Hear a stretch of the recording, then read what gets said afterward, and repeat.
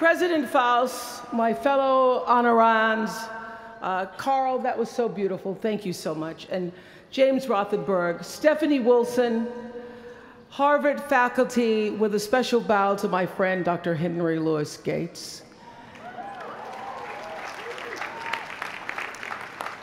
All of you alumni, with a special bow to the class of '88 and your $115 million.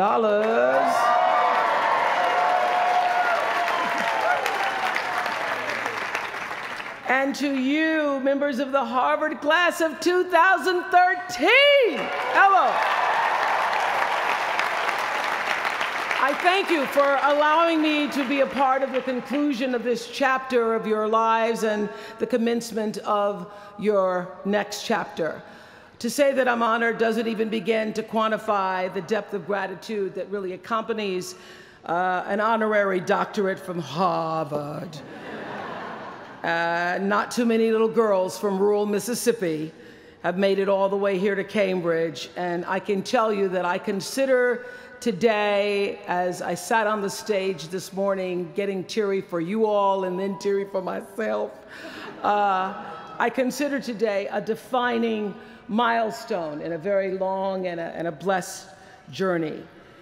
My one hope today is that I can be a source of some inspiration. I'm going to address my remarks to anybody who's ever felt inferior or felt disadvantaged, felt screwed by life. This is a speech for the quad.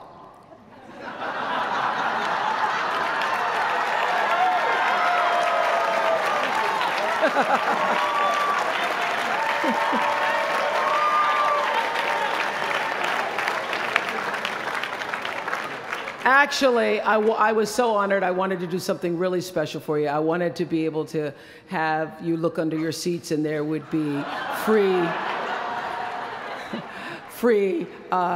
master and doctor degrees. But I see you got that covered already. I will be honest with you. I felt a lot of pressure over the past few weeks to come up with something that I could share with you that you hadn't heard before, because after all, y'all went to Harvard, I did not. But then I realized that you don't have to necessarily go to Harvard to have a driven, obsessive, type A personality, but it helps. And while I may not have graduated from here, I admit that my personality is about as Harvard as they come. You know, my television career began unexpectedly. As you heard this morning, I was in the Miss Fire Prevention contest. That was when I was 16 years old in Nashville, Tennessee, and you had the requirement of having to have red hair in order to win up until the year that I entered. So they were doing the question and answer period, because I knew I wasn't going to win in the swimsuit competition. So during the question and answer period, the question came, "Why, young lady, what would you like to be when you grow up?" And by the time they got to me, all the good answers were gone. So I had seen Barbara Walters on the Today Show that morning, so I answered, "I would like to be a journalist. I would like to tell other people's stories in a way that makes a difference in their lives and the world." And as those words were coming out of my mouth, I went, "Whoa, this is pretty good. I would like to be a journalist. I want to make a difference." Well, I was on television by the time I was 19 years old. And in 1986, I launched my own television show with a relentless determination to succeed. At first, I was nervous about the competition, and then I became my own competition, raising the bar every year, pushing myself as hard as I knew. Sound familiar to anybody here? Eventually, we did make it to the top, and we stayed there for 25 years. The Oprah Winfrey Show was #1 in our time slot for 21 years, and I have to tell you, I became pretty comfortable with that level of success. But a few years ago, I decided, as you will at some point, that it was time to recalculate, find new territory, break new ground. So I ended the show and launched OWN, the Oprah Winfrey Network. The initials just worked out for me. So 1 year later, after launching OWN, nearly every media outlet had proclaimed that my new venture was a flop. Not just a flop, but a big, bold flop, they call it. I can still remember the day I opened up USA Today and read the headline, "Oprah not quite standing on her own." I mean, really, USA Today, now that's the nice newspaper. It really was, this time last year, the worst period in my professional life. I was stressed and I was frustrated, and quite frankly, I was embarrassed. It was right around that time that President Faust called and asked me to speak here, and I thought, you want me to speak to Harvard graduates? What could I possibly say to Harvard graduates, some of the most successful graduates in the world, in the very moment when I had stopped succeeding? So I got off the phone with President Faust, and I went to the shower. It was either that or a bag of Oreos. So I chose the shower.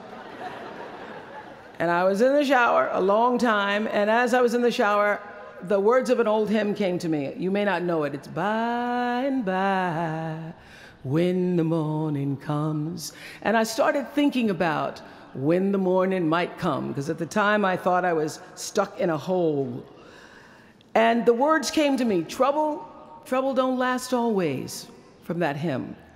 This too shall pass. And I thought, as I got out of the shower, I am going to turn this thing around, and I will be better for it. And when I do, I'm going to go to Harvard, and I'm going to speak the truth of it. So I'm here today to tell you, I have turned that network around.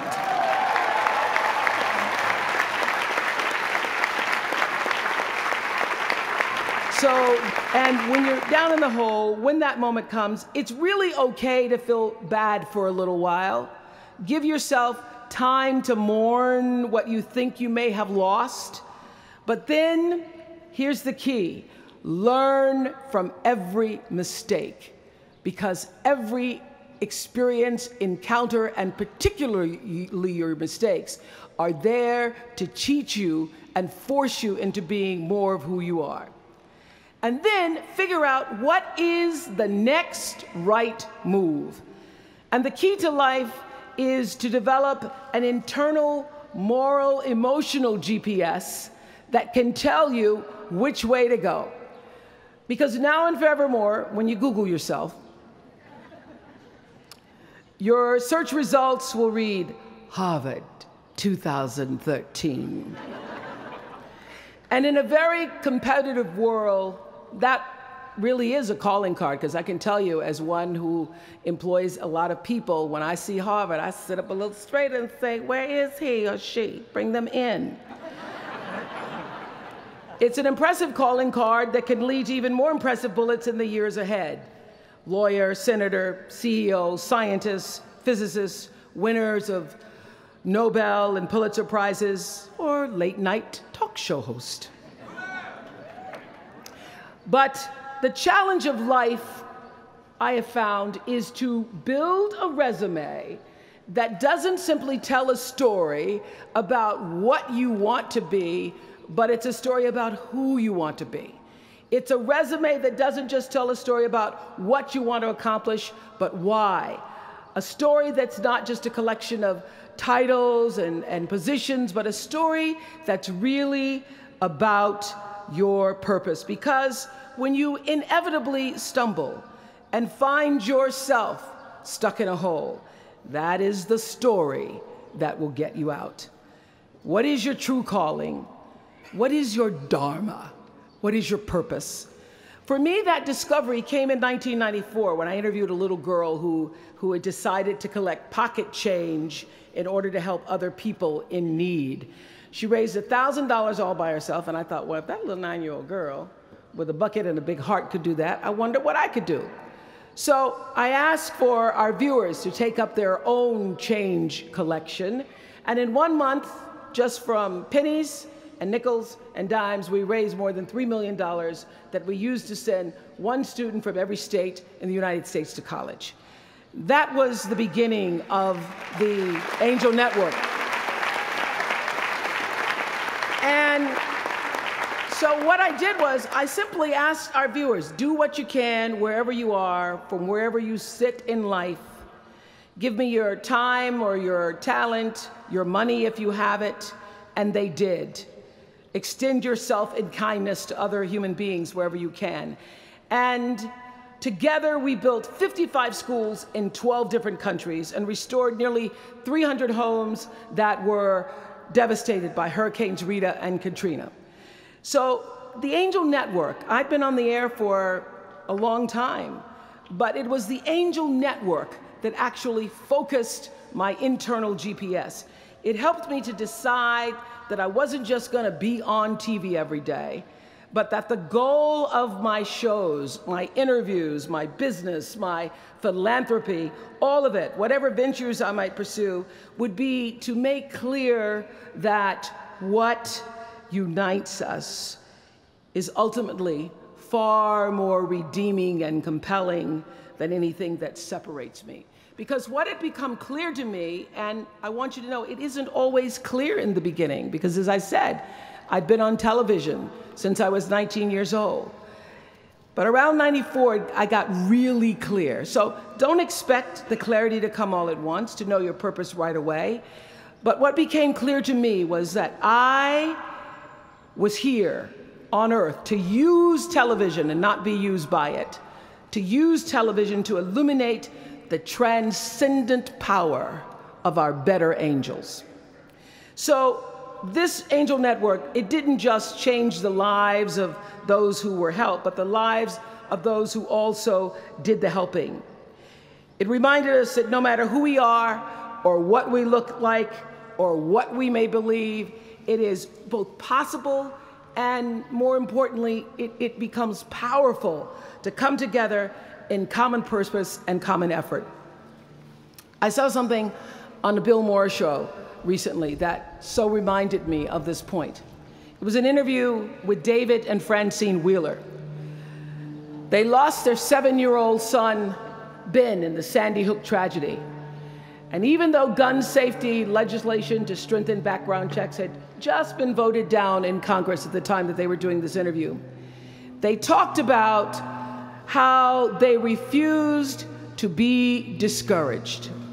Francine said this. She said, "Our hearts are broken, but our spirits are not. I'm going to tell them what it's like to find a conversation about change that is love, and I'm going to do that without fighting them." And then her husband David added this: "You simply cannot demonize or vilify someone who doesn't agree with you, because the minute you do that, your discussion is over, and we cannot do that any longer. The problem is too enormous. There has to be some way that this darkness can be banished with light." In our political system and in the media, we often see the reflection of a country that is polarized, that is paralyzed, and is self-interested. And yet, I know you know the truth. We all know that we are better than the cynicism and the pessimism that is regurgitated throughout Washington and the 24-hour cable news cycle. Not my channel, by the way. We understand that the vast majority of people in this country believe in stronger background checks because they realize that we can uphold the Second Amendment and also reduce the violence that is robbing us of our children. They don't have to be incompatible.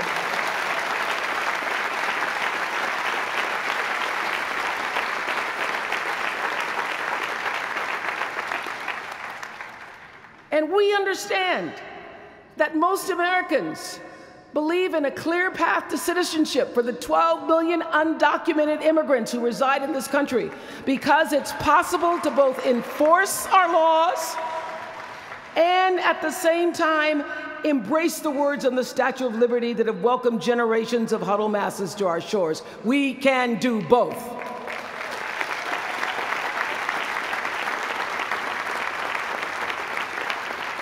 And we understand, I know you do because you went to Harvard, that people from both parties and no party believe that indigent mothers and families should have access to healthy food and a roof over their heads and a strong public education. Because here in the richest nation on earth, we can afford a basic level of security and opportunity. So the question is, what are we going to do about it? Really, what are you going to do about it? Maybe you agree with these beliefs, maybe you don't. Maybe you care about these issues, or maybe there are other challenges that you, class of 2013, are passionate about. Maybe you want to make a difference by serving in government. Maybe you want to launch your own television show. Or maybe you simply want to collect some change. Your parents would appreciate that about now. The point is, your generation is charged with this task of breaking through what the body politic has thus far made impervious to change. Each of you has been blessed with this enormous opportunity of attending this prestigious school. You now have a chance to better your life, the lives of your neighbors, and also the life of our country. When you do that, let me tell you what I know for sure. That's when your story gets really good. Maya Angelou always says, when you learn, teach. When you get, give. That, my friends, is what gives your story purpose and meaning. So you all have the power in your own way to develop your own angel network. And in doing so, your class will be armed with more tools of influence and empowerment than any other generation in history.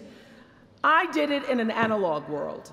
I was blessed with a platform that at its height reached nearly 20 million viewers a day. Now here in a world of Twitter and Facebook and YouTube and Tumblr, you can reach billions in just seconds. You're the generation that rejected predictions about your detachment and your disengagement by showing up to vote in record numbers in 2008.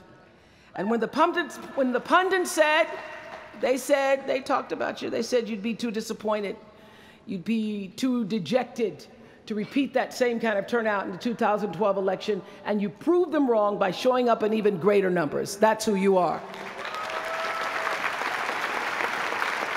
This generation, your generation, I know, has developed a finely honed radar for BS. Can you say BS at Harvard? The spin and phoniness and artificial nastiness that saturates so much of our national debate. I know you all understand better than most that real progress requires an authentic way of being, honesty, and above all, empathy.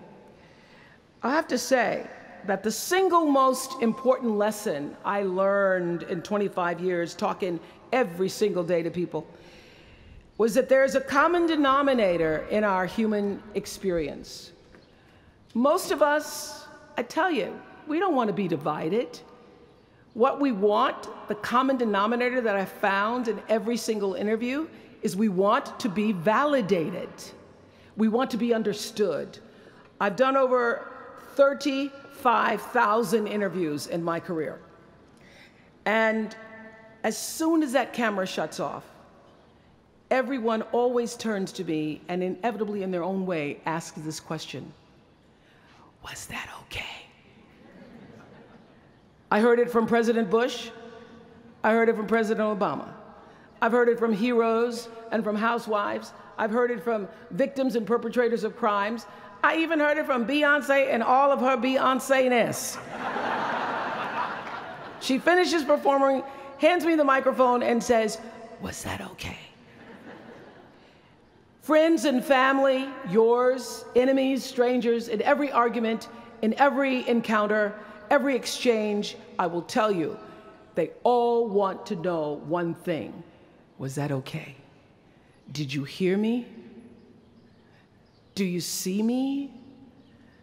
Did what I say mean anything to you? And even though this is the college where Facebook was born, my hope is that you will try to go out and have more face-to-face conversations with people you may disagree with.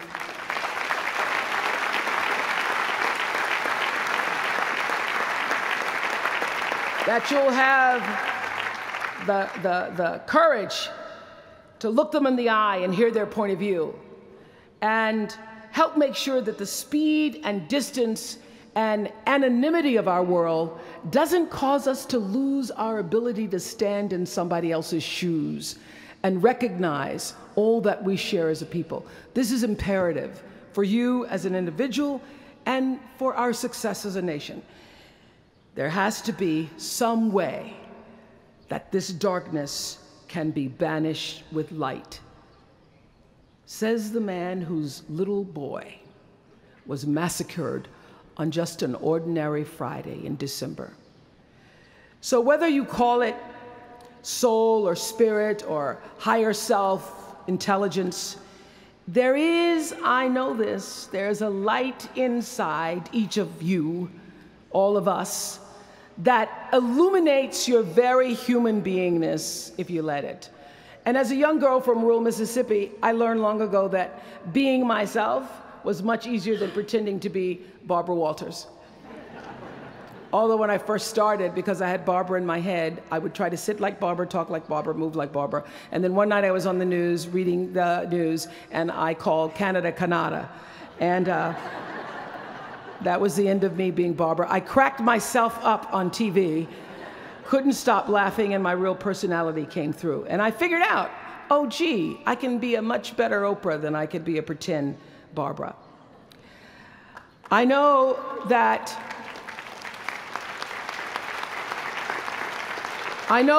you all might have a little anxiety now and hesitation about leaving the comfort of college and putting those Harvard credentials to the test. But no matter what challenges or setbacks or disappointments you may encounter along the way, you will find true success and happiness if you have only one goal. There really is only one, and that is this: to fulfill the highest, most truthful expression of yourself as a human being. You want to max out your humanity by using your energy to lift yourself up, your family, and the people around you. Theologian Howard Thurman said it best. He said, "Don't ask yourself what the world needs. Ask yourself what makes you come alive, and then go do that. Because what the world needs is people who have come alive." The world needs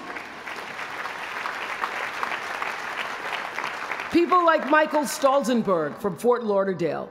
When Michael was just 8 years old, Michael nearly died from a bacterial infection that cost him both of his hands and both of his feet. And in an instant, this vibrant little boy became a quadruple amputee, and his life was changed forever. But in losing who he once was, Michael discovered who he wanted to be. He refused to sit in that wheelchair all day and feel sorry for himself. So with prosthetics, he learned to walk and run and play again. He joined his middle school lacrosse team. And last month, when he learned that so many victims of the Boston Marathon bombing would become new amputees, Michael decided to banish that darkness with light. Michael and his brother Harris created MikeysRun.com to raise $1 million for other amputees by the time Harris runs the 2014 Boston Marathon. More than 1,000 miles away from here, these two young brothers are bringing people together to support this Boston community the way their community came together to support Michael.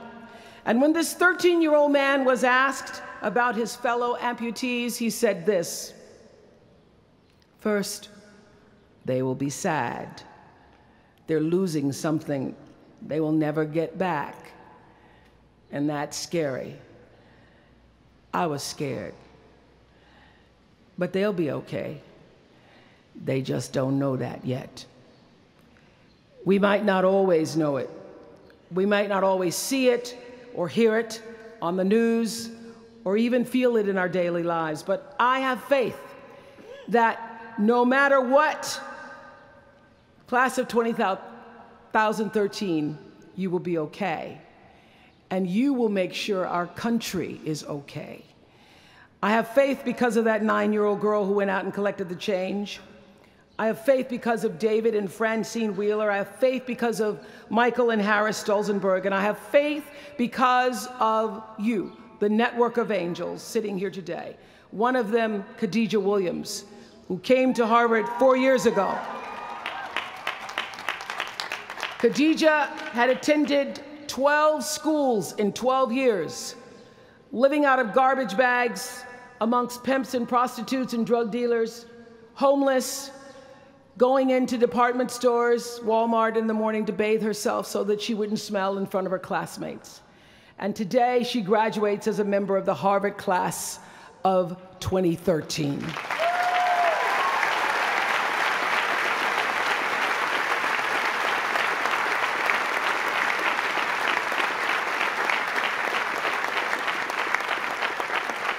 From time to time, you may stumble, fall. You will for sure count on this.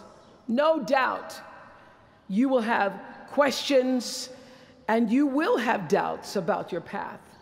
But I know this, if you're willing to listen, to be guided by that still small voice that is the GPS within yourself, to find out what makes you come alive, you will be more than okay.